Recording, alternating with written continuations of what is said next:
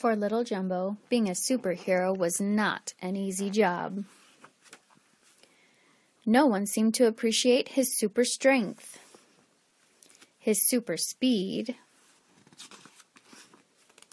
or his expert crime-fighting techniques.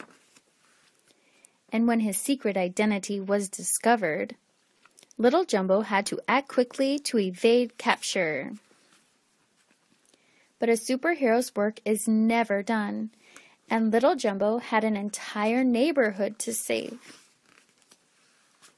Little Jumbo defended the weak. He helped those in need. And he tirelessly crusaded against the forces of evil. Even though being a superhero was a thankless job.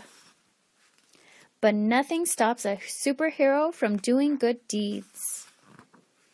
Not even being faced with his greatest weakness.